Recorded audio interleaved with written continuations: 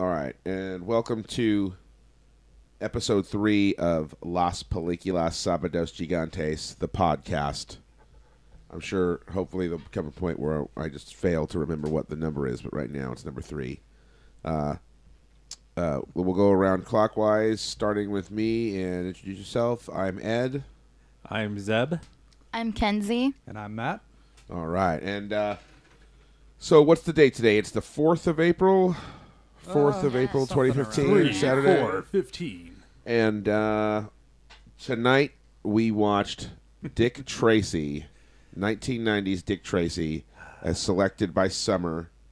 She won the lottery, and she failed to think about it in advance. She had this plan in advance, but there was a few others she wanted to show, but she didn't let me know what they were.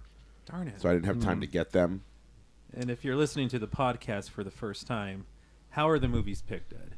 Yeah, they're picked by, we do like a lottery. And basically the way it works is there's a number of people that are eligible. We have a bingo ball, and there's obviously 75 numbers in the bingo ball. So basically whatever the number of eligible people is, whatever that evenly divides into, we use that. Like if it was like 6 people tonight, so it was into 72. So basically the most contrived possible way of randomization. Right. Well, or at least complicated, because I want to really enhance the randomness. I want us to all believe that God actually has a hand in this. And so by making it completely random, God must hate my picks. Yeah. Because Well, I think I'm not. No, wait, I'm not in last anymore. So you hear that, No, wait, Kenzie? We were the chosen already, ones. You were the first pick on this round. So. Yep. I know. I was really surprised. And then Summer, too, because we were both last in the last round. And this time we both won the first week and the second week. yeah, I thought that was really interesting too. So You guys maybe- won in like reverse order. Yeah. So am I back in last place? You may be. I haven't looked at it lately. You may so. be, man. But I don't know what you've done to anger Jesus, but apparently these ladies are doing something right. A lot of Facebook jokes. Yeah, I that guess. must be it. That must be it. At his So, expense. I write the number ranges down on a slip of paper. Then those are randomly handed out. Then we roll the bingo ball, and whatever number comes out, whoever's got the range that number falls in wins that week, and they pick the film. So Summer won tonight and picked 1990s Dick Tracy. I wish I had the tablet with me. It's 90. It was 1990. It was Actually. 1990, around the time. It was. I remember because it was the year after Batman. Tim Burton's Batman Yeah, that came was out. that was That was 89, right? Because Yeah. it was kind of, and I'm pretty sure this is written and directed both by Warren Beatty. I know it was a passion project of his. I know it was something that he wanted to get going for a while, a vehicle for himself, because he really liked the character and he'd been wanting to play it for a long time. Yep, produced and directed by Warren Beatty, written by Jim Cash and Jack Epps Jr. Okay, not actually written by Beatty, Music. but produced and directed. By one Danny Elfman. Songs by Stephen Sondheim. Yes, which is kind of one of the a saving grace of the film. I think that some of the songs are cool, are good. So before we talk Dick Tracy, though, there's a question I meant to ask last week that I forgot to ask. I failed to ask. I asked you, Zeb, because you, Zeb, won last week. We did a double feature. But Kenzie, you also won, and I didn't ask you. Why did you pick Island of Lost Souls? What was it that made you decide that was the film to start our little series with? I was my research process was just to look at Wikipedia 1930s movies, and somehow that was easier than picking one that was just taking place in the 1930s, so it ended up working out kind of like that. But so I had a list of like 4, and Topper and M were on that list, and Topper from 1937 with Cary Grant, and M, of course, Fritz Lang from 1931, I believe. And I actually own the Blu-ray, the Criterion Blu-ray of that one. So, and I was proud to see that those were your selections, although I was disappointed that she also had a 4th potential pick, which was The Most Dangerous Game from 1932, which disappointed me tremendously because we had already watched it when I picked it. And clearly it made no impression, which is tremendously disappointing. Yes. Sorry about that. Was that one an official pick? Yeah, absolutely. Yeah. Because I picked the general, which was shorter. Oh, I remember that. I and- remember the general. Yeah, that was and- the second feature. Right? No, general we did first. Yeah. Yeah, That's what yeah. I'm saying. Oh, okay, General gotcha, came first, gotcha. and then Right, and then most dangerous game. Most Because most Dangerous dangerous game is like an hour. Yeah. The general is like just over an hour. So we did the two, and yeah, there was that. So why did you? So you had a good selection. What made you decide? And they were all available to you. So why did you decide Island of Lost Souls over, say, M or Topper? Because in the end, the idea of like a mad scientist doing experiments and like turning animals into humans or the other way around Right. is more enticing than any of the other stories I read. So, Right. It really speaks more to our group. Yeah. Well, I know she likes like weird sex movies too. So I do. think maybe the underlying the bestiality Right. subtext was With definitely a the factor. Panther woman. Panther woman. And- Bestiality was on all of our minds, not Of course. just mine. So Of course. And the animal men who were menacingly, skulking about the background all the time.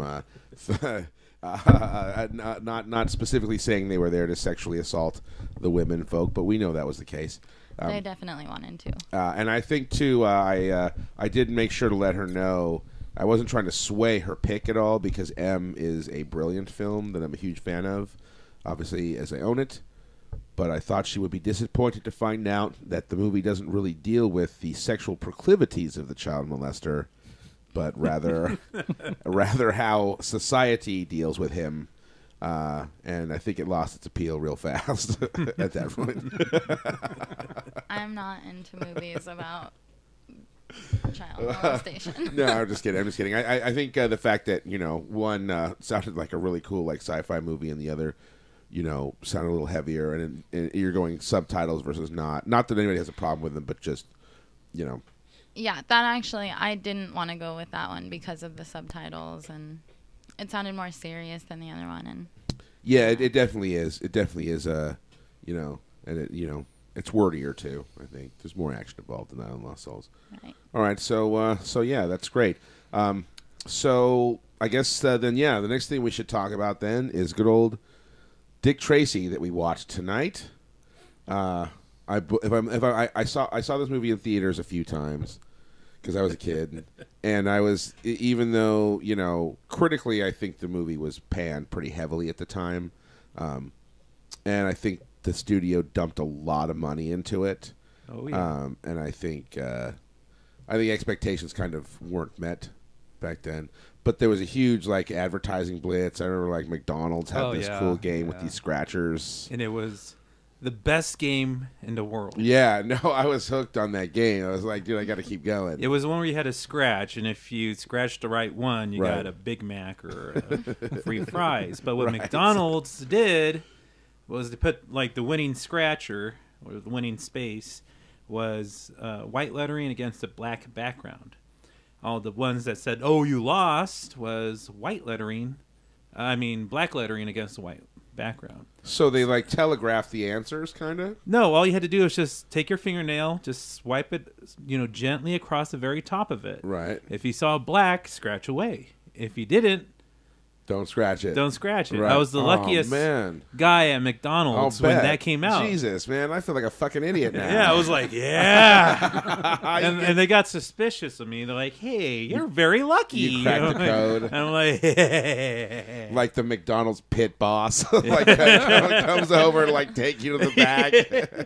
Mayor McCheese is like, who's this person? Arrest him at once, Big Mac. Putting you in the fucking jail out in the playland. The Big Mac jail. Yeah, the one with the cop. Well, I don't know what the cop was called. Big Mac. He was Big Mac. The cop was called Big Mac at McDonald's. Oh, okay. Yeah, All not right. very clever. Yeah, no, I never remembered his name. I mean, I know he was a staple of the McDonaldland family, and the metal replica of him you could crawl inside was ubiquitous at playlands, at play places when I was a child. But yeah, so that was a fond memory of Dick Tracy at the time. Everything else was not fond. No, you know what's funny about it too is that thinking back on it, because I haven't watched it in some time, but I'd seen it a million times. But thinking back on it, realizing just how wrapped up I was in like the hoopla of it. It was like the summer of like Dick Tracy. Well, the year before was the summer of Batman. Right. And so they're like, hey, winning formula. Let's try it with this movie. And it worked on me kind of because I was buying the figures and watching the racist cartoon and by listening to the soundtracks, and I swear to God, I think me and my brother and a friend even tried to do a couple of like radio dramas, like Dick Tracy like radio dramas with my little Casio SK1 sampler, like making gunshots, right. I remember the stage production at Disneyland. Wow. Did he dance? Yes. Of course. Everybody danced. Absolutely. Then they shut it down when a No little surprise. movie called Beauty and the Beast came out. Oh. Then it became the Beauty and the Beast stage show. Holy shit. And you know what? And I You're still have right. a videotape. Beauty and the Beast was like 92. Yeah. And before that, it was just a Dick Tracy musical number. Yeah. And it was awful. It was terrible. Fuck, man. I didn't even realize it. Dude, it was just god-awful. Very god-awful. Man, hey, how is that stuff? Well, that's like a... pretty good, actually. That's an IPA? No, it's over there? Scottish ale. We're looking at Ballast Point. Piper Down. Piper Down, that's Scottish why ale. it's called Piper Down. It's a Scottish ale. What's the percent on that? Not that heavy. It's like 5.8. Oh, okay. Here. All right. So Like- you can drink a little more. 5.8. You're getting there. That's a cool label. Yeah, Ballast Point, one of our better local breweries. If you ever need something Nice. to wash the taste of Dick Tracy from your mouth, try Ballast Point. Piper Down. Yeah. Okay. Well. Available at most great liquor stores. Okay. Since the theme is the 30s. So yeah, right. So since I know Zeb apparently before we started he's got a lot to say about this film. Oh, fuck this film. So let's go around let's go around counterclockwise this time. Okay. All right, we'll start with you, Matt, and tell us be honest, don't no there's no pressure for anybody. I'm not going to be pulling punches. So let's have it. What did you think about Dick Tracy? It was definitely kind of striking that nostalgic nerve, because I was a kid. I haven't seen this movie since I originally saw it in the theaters. So, I mean, Wow. what year are we in That's now? like it's 25 years. Yeah, it's 25 years ago. This is the 25th anniversary this summer. Yeah. So, I mean, In fact, I think it came out in what, June, There May or is- June, I think. there was a lot of things that, obviously I didn't pick up, like being a little kid Sure. watching this. It was just way more comic booky than I remember it being. Right. I remember the guys with the goofy faces, the makeup. and Yeah, everything. the villains. But I mean, it really struck me like how the pan shots of the city and everything was very sort of like you're kind of going into this kind of like miniature world of like this this comic book. like you kind feel of like you're universe. going into the panel on the page or something. Yeah, exactly. So that was kind of a cool style that I didn't remember from watching it originally. So I mean that was cool. The I do have to say Al Pacino was pretty awesome. I'm trying to hit all the good points Yeah. right up front. Yeah, he is. Man, could that I be mean, his most the top performance? So over the top, but I mean, it's Al Pacino. I mean, he's great. Yeah. The music, Danny Elfman. It was. I mean, between the Danny Elfman's music and the sort of the artwork with the city and everything. Right. It and a lot of it's at night. Yeah. It was really kind Like of almost kind of like a pseudo noir, like or pseudo, it was a noir tone. kind of a pseudo Gotham. Yeah, it was like sure. it was really. Okay, I mean, touche, the for sure. the time frame. They're 1 year apart. Absolutely. And it was. I'm sure that was very much intentional. Now that you bring I'm it up, sure. I I'm didn't sure think it of that, but was yeah. because the original Batman was such a huge success. That I think I saw I think it they were like probably kind of 7 riding the times. coattails of the style Yeah, a little bit. for So, so there was that. But as far as the overall movie, I mean, it's not bad. It's not a great movie either. Right. I was enjoying it. for the most part, some of the characters were just, gosh, I don't even know what the right word is, but it's not fleshed out enough. Yeah, that might be it. One-dimensional. Mm-hmm. Well, they are comic book characters, so they're supposed to be sort of parodies, kind of they're supposed to be over the top. There's not supposed to be a whole lot of depth to them.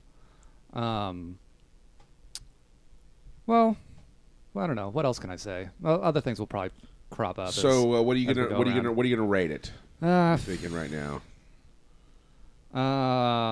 Either a high 2 or a low 3. Fair enough. I'll probably have to sleep on that. You'll be about that one tomorrow. Yeah. All right, Kenzie, what did you think about Dick Tracy? I actually have a lot to say about it too, but I really liked it. And I thought it was so pretty, and I loved all the colors. And I actually didn't even know it was like based on a comic book until after. So now that totally clears up like why they looked like that and why it was so colorful. But like, I don't know. I thought it was so nice. And then some of the pictures, like where it would change scenes or something and there would be a landscape, I was just like wishing, like, where can I buy this? Because it looks like a painting and I want to hang it up in my room and look at it every single day because it's just that beautiful. So, yeah. And then it kind of reminded me of Annie too, but with like a boy. Yeah, I guess. Yeah. Sure. I was just wanting them to like dance that's together. fair. That's a good point. When was Annie based? Annie was set in the 30s as well. Yeah, actually, because it's a potential pick of mine. Yeah. And it was also on. I think it was on Summer's radar as well. Yeah. Well, similar thing at the end of the movie. The bridge.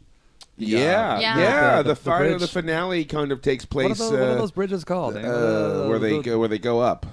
The bridges that go go up. Yeah. Drawbridges? What are they called? Drawbridges? Well, No, that's no, like for a castle. Yeah, right? that's like where you. Yeah, but no, the kind that like break They in the go middle up and do this so the boats can the go boats underneath. can go. Yeah. Boat bridges? Boat bridges. Yes, boat bridges. I love Zeb boat is on the bridges in the case. Fabulous To the Baker interwebs. Boys. No, I will that's laugh so hard if they're just called boat bridges. that's actually a good point. I mean, and Dick Tracy is almost a musical. There's a lot of music in it, but I don't know that I would consider it a musical because there aren't musical numbers per se, other than the ones that Madonna basically performs because she's a performer. That's her role. That's her character. So Annie's definitely more of a musical, but I can kind of see that. I mean, there's some similarities there for sure. Yeah.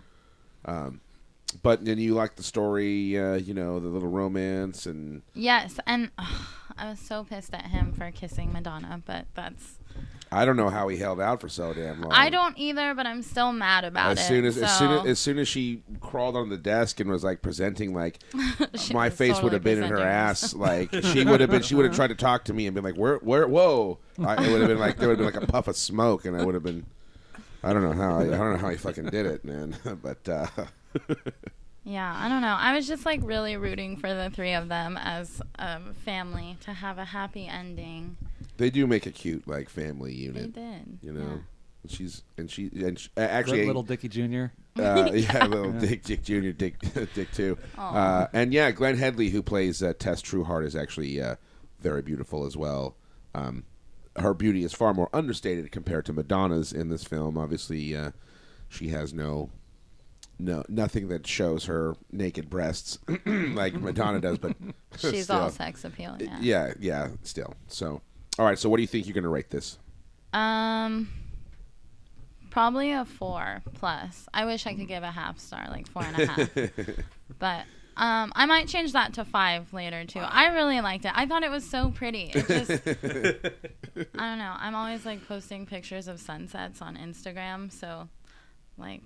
Bright lights and pretty things are my thing. It really hit a button for you. Yeah, so either a high 4 or a 5, possibly. All right. Okay. Well, Zeb, feel free to let's have it. Let's feel free to drop a load. Okay.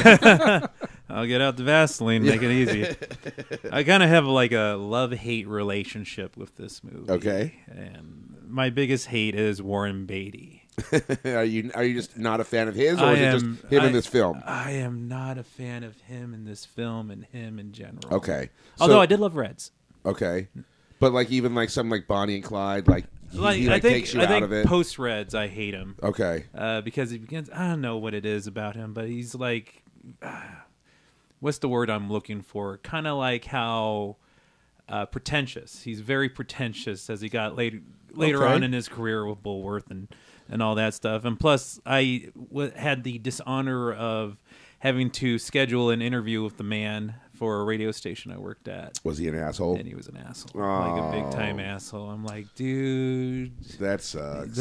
Don't blame me because you couldn't make Dick Tracy 2.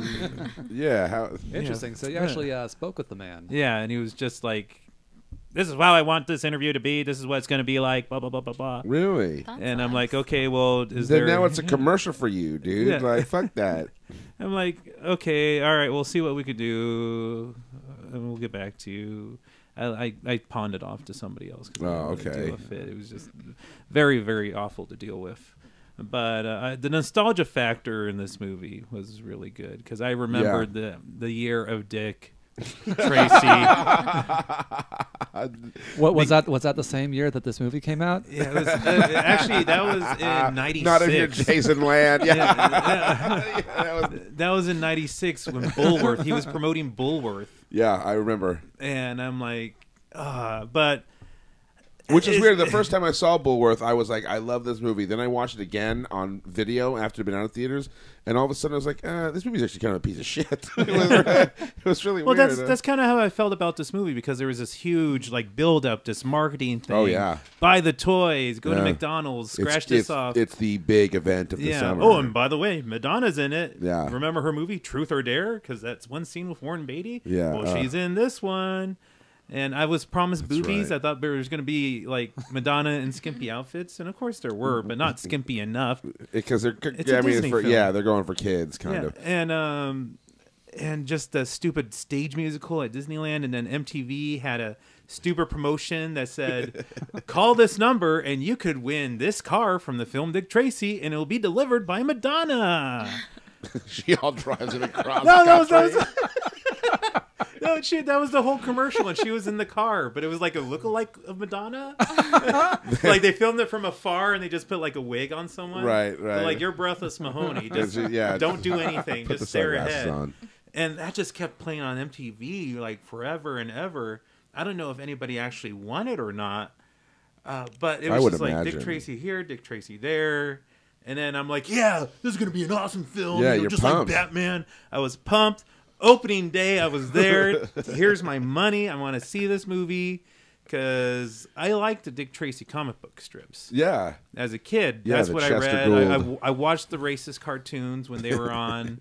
I had a Dick Tracy shirt, like original, I had all this Dick Tracy stuff because it's a really good comic strip with like all these different characters. Well, it's almost like it's one of the classic strips with tons of like memorable characters, and I don't know, it's like alongside like Peanuts or Mary Worth or something. It's just one of those newspaper staples. And not only that, but the cast.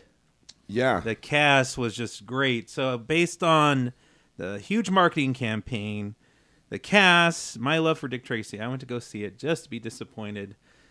I walked out of that movie just like, fuck, they should have gotten somebody else to play Dick Tracy. Warren Beatty was shit. But the movie give me Harrison made. Ford. Someone said he was a poor man's Harrison Ford. And that's true. Give me Harrison Ford to play Dick Tracy. This movie would have been elevated. That might have been really cool. Yeah, I could see that being really good, totally. actually. Harrison Ford circa 1990, Last Crusade era. Maybe if Warren Beatty's ego wasn't so big, he could have that's the like thing. backed the project and then had Ford do it. So you think that the movie fails for you largely because of Warren Beatty? I think it's or? mainly because of Warren Beatty. Yeah, I could see that. I could see it being a real mistake for him to be, directing and producing and starring producing and starring Yeah. in the same movie. It's a very big kind of ego trip. I could see it. It's a lot of different pairs of pants to wear. Yeah, A lot of different hats to wear on set. You know what I mean? It's like, did you not learn from William Shatner in that Star Trek franchise film? So what are you gonna rate? What are you gonna rate the Dick Tracy? I will rate it a high 2, low 3, and it's getting that high of a rating just for the nostalgic factor. just for the and I'll tell McDonald's you why. contest. Because again, watch your feet. Here comes another name to be dropped. Max Allan Collins wrote a wonderful novelization of this film. Right. And the novelization of the film was like 50% better than the movie. Really? Wow. And he was surprised when I met him at Comic-Con and I had him sign it. Yeah, I can because everyone's all imagine. like, Road to Perdition, sign my Road to Perdition. Oh, he And, wrote that too? Yeah, well, he created it or like. Oh, okay. And I brought up this paperback of Dick Tracy novelization and he was just like, fuck. And he was telling me like, oh, Warren Beatty didn't like the novelization. Because it made his movie look bad. Yeah. Basically, he wanted more Warren Beatty, Dick Tracy stuff in the novelization. But it's a book, though. But the what does it novelization matter? was great. It was like a pulp novel from the 1930s. Very descriptive of everything. Fleshed out the characters a little bit more. And it had the kid too. And it he had was the cool? kid, everything. The kid. They made the kid a little bit more, like edgy, kind of like loner Batman-esque, like a young Bruce Wayne in a okay. way. And just how he describes the criminals, Big Boy's relationship with Lips Manless, why Big Boy, has a hunchback. So it's kind of like how like The Godfather, like I think as far as I know in the book, you find out sort of more about the connections between the Dons. Oh, definitely, and that's how the book was. And if anyone's listening to this podcast, read the book first. If you can find it, go on eBay. Now this is the novelization of the film, right? That is correct. Because this is the first time I've ever heard of this. Now I've heard of the book the film was based on being superior, but I've never heard somebody say no. They made the movie novelization first, and of then the the film novelization. is better. So It it's the novel based on the movie, based on the book. Based on the strips, yeah. Based on the strips. Basically, yeah. That's interesting. Do you think? Do you think you could find it on eBay or Amazon pretty cheap? I think you can find it pretty cheap on there. And this was during the time in the early 90s where like every movie had a novelization. Halloween 6 had a novelization. Yeah. Well, yeah, thanks to kids like me who would read that crap. Yeah.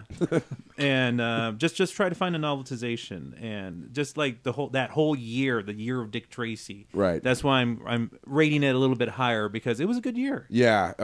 Well, actually, I almost wish we had a list of films to come out in 1990, because as I recall, that was a really fucking solid year. I think Gremlins 2, the new batch, was in 1990, if I'm not mistaken. Goodfellas. Yeah, Goodfellas. Al Pacino was actually 1990. nominated for a supporting actor for his role in this film. Well, I mean, if you take it for what it is, I mean that it's a pretty scene-chewing role. Yeah. I mean, I guess he carried this film as far as I'm concerned. Yeah. Oh, absolutely. Oh, But he lost to Joe Pesci. In way Goodfellas. more presence than Warren Beatty. I think that the nod was probably that's as far as you're going to get it. Like with this, you know what I mean? Like we can't. I mean, come on. What do you think we're going to shower this thing with Oscars? Like, give me a break. Did you see it? Right. So all right. Well, so for me, it is kind of a mixed bag, because there is the whole nostalgia thing, and as we were talking about, I was wrapped right up in it. I mean, the stupid cups at McDonald's, this fucking scratcher game, you know what I mean? Just like all the fucking Panini sticker books and shit, where you would get they had those where you would you get the book and it had a bunch of like blank frames with numbers, and you bought packs of stickers that had numbers that corresponded, so you would slowly fill up this like photo album basically with stickers of it, you know what I mean? And there'd be somewhere, it would take one sticker and you'd get a whole picture. Others you had to put 4 together or like 9 together to build like a big one. I was into all that crap. Like I said, stupid doing our own radio dramas, for fuck's sake. But it's just kind of funny. It just goes to show like the power of marketing, because the film itself is actually not that good. Now I'm a fan of it from like it's almost like Flash Gordon from 1980, where critically everyone was like, this thing's a piece of shit. Like, come on. And if you really want to critically scrutinize, yeah, but look at the production design. Flash Gordon is a beautiful film. The color palettes, the sets, the costumes. The matte paintings, everything is gorgeous, and the film is so stylish that for me, those things that are supposed to make up like a good film take a back seat to this sort of breathtaking like style of the film. And I think Dick Tracy kind of occupies a similar place. I think Flash Gordon is better, but I think that for me where Dick Tracy succeeds is in the richness of the production design. Like Kenzie, like you were talking about with the sets and the matte paintings.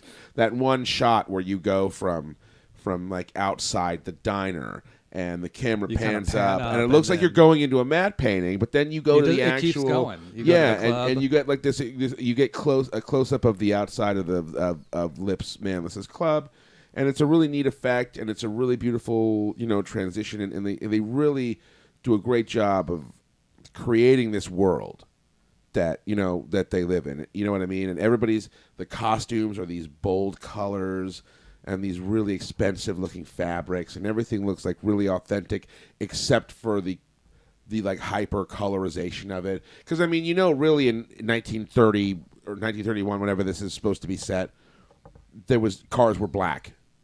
Well, unless it was a cop car and it had a white door, you know what I mean? Yeah, like Ford would say, like you could have a car in any color you want as long as it's black. As long as black, exactly. I mean, but that's what it was. The vehicles, while they look authentic to the time in terms of their design, they're just it looked like somebody dumped a bag of Skittles out on set. You know what I mean? I love that. Right? That was my favorite part. No, it's absolutely it's very beautiful. And I also But it's that kind of stylization where it's like when you're making something that is not when you're looking back, you're basing this story in a time period that's way previous to when you're making it. It's sort of like I kind of remember like in Back to the Future 3, like when he's about to go back to the Old West, and like the 1950s, Doc Brown is dressing him up like in this ridiculous outfit. It's like these all bright colors. Yeah, totally anachronistic. It's like what they thought like cowboys should wear. That's what I kind of think of. It's like it's not obviously what they wore back then, but it's like what a more recent kind of time in history thought of when they were thinking of the 30s. And that's actually a good point you make, because that's why when we talked about this theme, we wanted it to be open to films that were set in the 1930s. Yeah, so you can get different perspectives. Right. You know what I mean? To see like what films in the 30s were really like, and then to see what other generations thought that they were like. You know what I mean? And it's really funny kind of like watching especially both films last week, because they were set. I think they were set pretty much around when they were filmed. I don't think that even with Lila and Lost Souls, I don't think that its temporal location was too far from when it was shot. Really, you see what the styles were like. Make Way for Tomorrow. You saw the suits that the guys were wearing. You saw the dresses that the women were wearing, and then to see kind of in 1990. The next week, sort of what they thought, or what they or the way they wanted to like represent what that was. You know what I mean? You can see the difference. Yeah, but it was very to an extreme degree. Yeah. It's like obviously no one thought at any point in time that's what it looked like. But it's it's 30s as well as a comic book, so it's kind of you're writing that line of what was historically accurate, as well as this sort of, hyper colorized, the stylized version of it. Yeah, exactly. Yeah. Also, too, it's funny watching it again. I felt there was really a lull in the middle. There's two songs like back to back. There's like it's like she does like Sooner or Later, and there's a montage, and then they do the 88 Keys song. The one Mandy Patinkin was singing, and those are really close together in the film. And for the first time ever watching, I felt it just really fucking slows down in the middle. Is that the part where it's kind of doing the montage where he's really like cleaning up the streets when they have the bug? No, that's Back in Business. That was the up-tempo number that I really like. That's, for me, that's the best song in the film. That is a good song. And I bought all three fucking soundtracks, and none of them had it. I can't tell you how frustrating that was as a kid, like hearing that song in the fucking movie and wanting it, and buying 3 separate albums, and none of them. And the biggest fuck off of all is on the Madonna soundtrack album, "I'm Breathless," songs from and inspired by the movie Dick Tracy. There's a song called "Back in Business" that sounds nothing fucking like the "Back in Business" song that's in the movie, because her "Back in Business" song is not in the movie, and I thought that was particularly fucking frustrating. Sounds like some sort of rights dispute. I thought it was a real bait and switch. Like, they knew motherfuckers were going to be looking for the one that Janice Siegel sings, and they're like, well, guess what? We're not giving you that one. And why don't you put that on the soundtrack? You mean, you obviously fucking recorded that for the movie? Like, wow, I don't get that. I don't understand soundtrack rights. But that was frustrating. But so really, I think, like, for me, like, I'm torn because it's the style over substance thing. Mm-hmm. You know, and I actually will agree with you. Like, Warren Beatty, for me, is by far not the strongest thing in this film. There are some strong things, Pacino definitely being one of them. Dustin Hoffman. Yeah, Dustin Hoffman's cameo is great. Dustin Hoffman, yeah, his role as Mumbles is awesome. Really, it's worth seeing for Pacino's performance alone. He's so over the top. It's like, you even like stuff like "Son of a Woman," where he's known for being over the top. It ain't like this, where he's just, I swear I thought he was going to have a stroke. He was yelling, just yelling so much. You know what I mean? And so, yeah, I don't know. I'll probably give it a 3. Not a super high 3. But I'm also, you know, it sucks that everybody fucked off before this thing, too, because I'd be really keen to hear what everybody else said. Because I think that Snig and Land dug it. I think they were way into it, too. Which is, like, cool if they were, you know what I mean? It's better if everybody likes stuff, even, I mean, I know, like, this movie's got its problems, but... well, maybe we could find out next week. Yeah, if more people stick around, maybe we can ask. Here. So, you not next week? No, I'll be at the National Association of Broadcasters convention in beautiful downtown Las Vegas. All right, Oh, representing KKSM. Yeah, I'll be hitting up the Pinball Hall of Fame. You will hell yeah. not be disappointed, man. I am telling I you. love that. Orbital. You should. Yeah. The best one there. Yeah. There's weird magnets in it. It's fucking crazy. There's like, they've got like all the Star Trek ones. They've got the old Star Trek arcade cabinet that you actually sit inside. Really? Yeah, because John was just out there a couple weeks ago, and he was like, because they had it forever, but it wasn't working. But now it's working. The last time I was there, they had an actual functioning cabinet of a fucking Roadrunner, which I never see anywhere. And that game is fun as fuck, even though it's super difficult. And like Black Knight and Black Knight 2 and Space Shuttle and Star Trek Pinball, man. I think that's where I'm going to be spending most of my You're time. going to flip out. I think I'm just going to collect the award, and then I'm just going to go straight. Party there. Do yourself a favor too, buddy up with the guy that runs it, because he's like always there fixing the machines, like fixing different machines, and he's got like a million Is that stories. like the old dude with the beard? Yeah. He's like always in the back, and it's great too because there's a couple of really cool vending machines.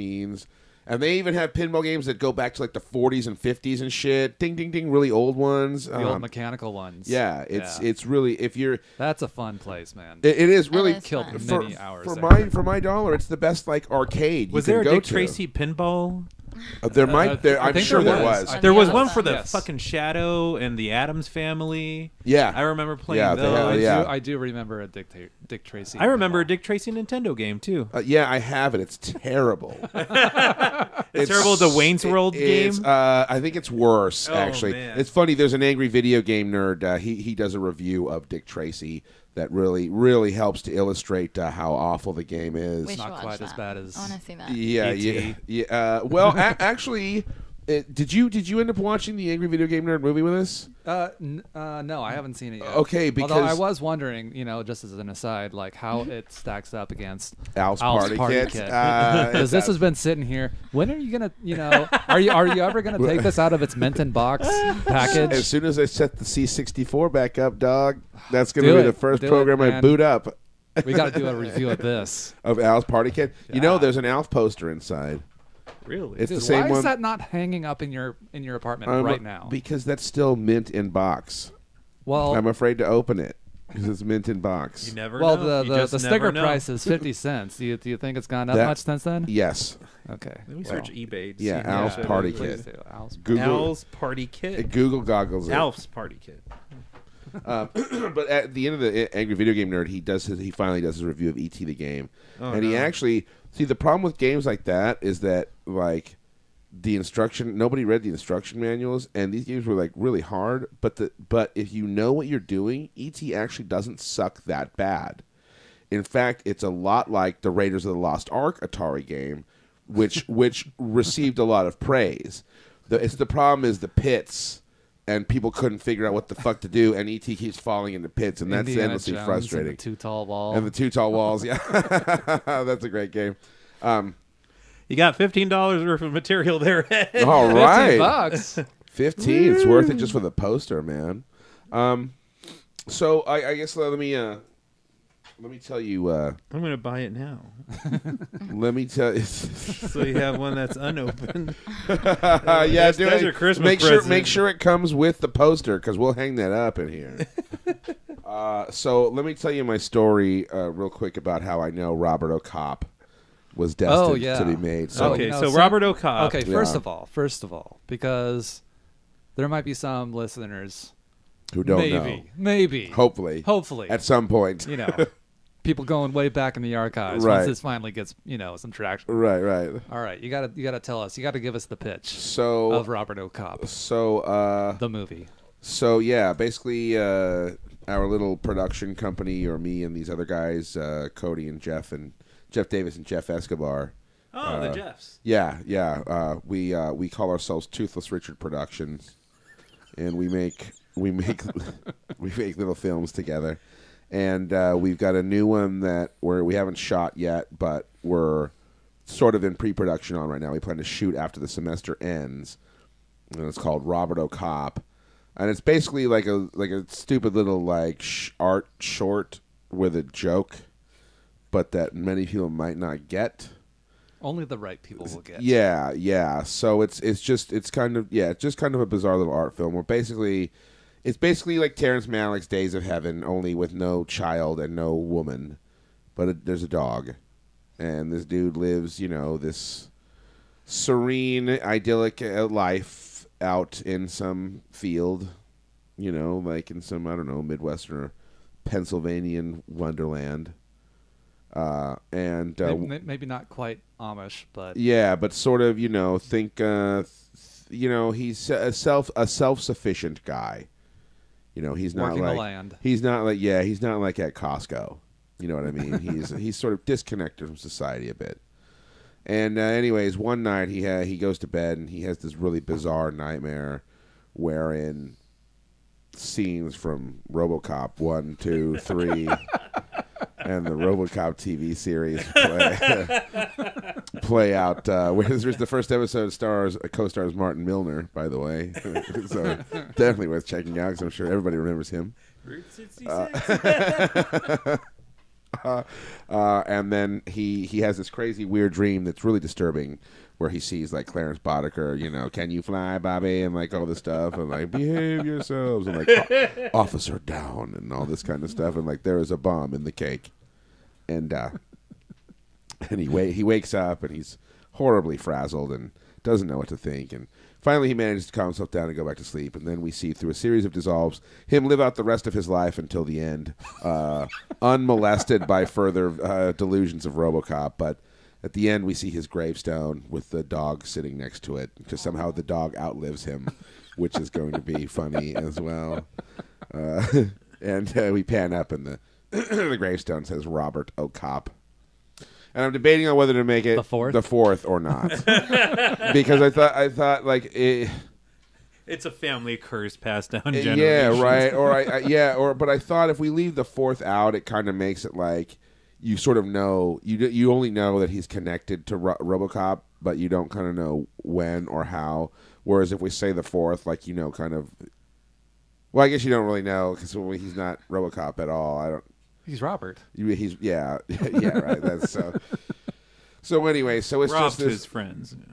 Right, of course. So it's just this bizarre little art, and the idea is that we really wanted to ape Terrence Malick, Days of Heaven, because Cody is our camera guy, our director of photography, and he's got a really keen eye. I mean, he can shoot. He knows how to shoot stuff, and he shot some really beautiful footage in the past. And I know, like, he really is into kind of, like, aping styles sometimes and trying to do new stuff that he hasn't done before. So I thought, like, I knew there'd be a way to, like, get him on board right away is to sort of pitch it like we're doing Days of Heaven. So anyways, we had a pre-production meeting, and we were talking about what we got to do before we start shooting.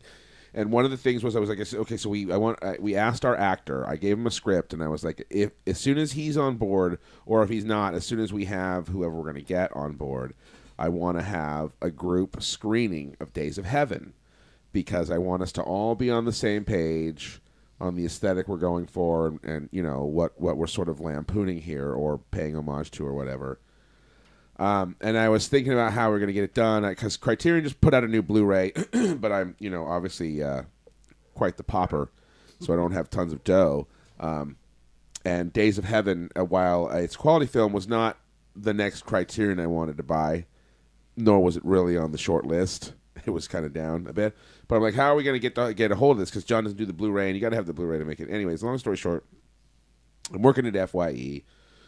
I'm putting away, because they buy used DVDs, and I'm putting away the stack of used, and I'm like, going with the stack, whatever. I get down to the bottom of my stack, and in my fucking hand is a used copy of Terrence Malick's Days of Heaven on Criterion Blu-ray for $19.99, and I get like 30% off. So I'm doing the math really fast against my better judgment, and I realized that's $14. And I don't usually buy used, but I took a gamble on it because I'm like, anybody that would own a Criterion would take care of it. So sure enough, I bought it, get it home, open it up. Fortunately, the fucking sticker they put on it came right off without damaging the case at all. Popped the disc out. Not even a piece of dust on it anywhere. Not a fingerprint, not a scratch, no nothing. Brand fucking new. So that's how I knew Robert O'Kopp was destined, because the Blu-ray of Days of Heaven fell into my lap. It came to me. I didn't have to do shit. It was a message from God, I swear. Ed, you are the chosen one. That's it. That's it. Take this gift from me. Robert O'Kopp. It's a sign from God that it must be made. That's how I took that. Praise Allah. That's what I'm saying. That's what I'm saying. So praise zombie Jesus. And oh, hey, is it midnight yet? No, we still got a ways to go. Oh shit. 10:10. All right. And also right, zombie Jesus is not yet risen. That oh yeah, because we're on the eve of Easter. Yeah. We're on all Easter's Eve. Zombie Jesus somewhere in the world. But anybody, we're going to try to schedule this screening of Days of Heaven at P32 on the Palomar campus. Hopefully it'll be with the new projector. Yeah. We got with the grant money. Yeah, ideally. So, but it'll be open to everybody that wants to come watch it. I know you definitely want to come see it. No, but if you wanted to come out and well, the room is big, you could come out and watch it too. And anybody listening, if you're in the area, I'm sure I'll give an update of when that is. If you want to come watch Days of Heaven with Toothless Richard, you're welcome. You're welcome is to it do Toothless, that. Toothless Richard? Yes. Toothless Richards. Toothless Richard. Okay. Because it was this guy when we shot Metamorphosis. Because our first film that we did together was called Metamorphosis, and we shot it at this old meth house in Ramona. That was somebody had like been killed in or something, and they were like hazmating it out. It was like between owners, and they were like in their like crime scene cleaning it up and whatever. So, this Andrew Tarr was this guy. He's going to be on my show, my radio show Thursday morning. Actually, I gotta text him and remind him. His dad's a real estate guy, so he got us this location. We had it for 2 days, and anyways. They hired this like tweaker couple because Ramona's really weird, right? And this thing's on a good piece of land, but over here there's like this tweaker couple living in like an RV on like you know posts. You know the wheels are gone. Their house no longer has wheels. Their house has stumps now, and they're being paid to like clean the place up. And the guy's totally missing teeth, both of them, just and like. You know, they left us alone for the most part, but every so often they'd come over and they'd be like, I'm making a movie, huh? Like, and they were really fascinated by the fact that we were making a movie. Was his name Richard? Yeah, and every other joke was about how we're making a porno. And it's like, yeah, that's what yes, we're here to make a fucking porno on this. there was this mattress in the house that was. You remember Hellraiser? Uh-huh. Remember the Hellraiser mattress, dude? I swear to God, like that's all I could think of. I'm like, I don't know what has happened on this mattress, but I'm not even gonna. I don't even want to be in the same room with it. Blood or Just dark yeah, liquid. Hit it with the Stains. black light. Yeah, no, thank you. I don't want to. I think ignorance is bliss in this case. Jesus. Wow. Yeah, yeah, no shit. I'm fucking thinking. So no homeless guy came over and started eating grasshoppers. No, he just came over and started asking if we were making a porno. No, he wasn't really homeless, but yeah, I was afraid if somebody were to like bleed on the mattress, then Uncle Frank was going to come back. So it was really creepy and gross. So I'm glad we're never going to shoot anything there again. But that's why we call it Toothless Richard Productions, because we all were like kept laughing about Toothless Richard, and hopefully he's long since dead by the time we actually get enough success to like make some money, so he can't come after us. Do you think you would actually be able to put 2 and 2 together? Yeah. How Be like, likely hey, is that? wait a minute. My name's Richard. Wait a minute. I'm toothless. I don't know. He could tell we were filming a movie. He's probably He's pretty scoring sharp. like adult bookstores and trying to find that videos. Yeah, Going on Pornhub. He's like- Ramona House. Yeah, right. Porn. Yeah, he's like looking. No, I know they were shooting a porno. Where is it? Like trying to find it. Like God, College students. If you, Porno. if you Mattress. Ramona. It's got to be on here somewhere. I just know it. and if you had been on set, I mean, I can only imagine how off-putting and disgusting a porno would have been had we actually made one between all of us. So, but yeah, so that's the story of that. Well, I guess yeah. Is anything else? Should we wrap it up then? I guess because we extinguished our Dick Tracy talk here. I think we've talked it all out. Okay. All right, yeah. So Dick Tracy, not super well received right now for me, sitting at the bottom of the list. Well, the people that matter are here. Yeah, Let me just throw that out. that's what I was you know. saying. And maybe Chris won't be such a candy ass next week. Hope he can sleep in all this week. I know he's got a rough work schedule. That pain in the ass. Maybe he can sleep in this week so he can be here to talk shit next week. Yeah, all right. Well, so yeah, I guess that'll wrap it up then for this edition of Las Películas Sábados Gigantes. We'll be back with another edition next week. I don't know. Condi will probably be back with us because he doesn't have WonderCon. I know he had a good time doing this last time, so I'm sure Wonder Condi. Yeah, Wonder Condi. Yeah, I don't know why I find that hilarious, but I do. Well, that's like the thing he's doing at in Vista that we're doing a remote from. Like we keep calling it Condi Con because he's the one putting it together. Yeah, I don't know what we're gonna pick, but we're down to an even smaller group yet of potential people. With summer out and then Condi actually attending, the odds are not going to be changing. Yeah, He'll be gone, though. if everyone is. yeah, but well, no, but still he's out anyways Oh, yeah, because he won okay. last week. But I have no idea what Condi is going to pick. Chris, I know the selection of picks he's like trying to choose from, and whatever he picks is going to be, I think, is going to be really cool. Just wait till you get to my pick. Yeah, I don't know. I don't have any idea what you're doing either, but I'm really excited to see this stuff because so far everybody has been. I think it's going to be pretty a impressive. real awesome double feature. Good. Oh, okay. That means a Ooh. couple of shorter ones. Yeah, one is let's see, the first one is about 60 minutes. The second one is 70 minutes. Okay. Yeah. Okay. Great. And yeah, not to give too much away, but one of them is going to be a little bit of an experiment. I don't know how well received it's going to be, Okay. but if it's poor, so be it. I got one. Hey. When's the palate?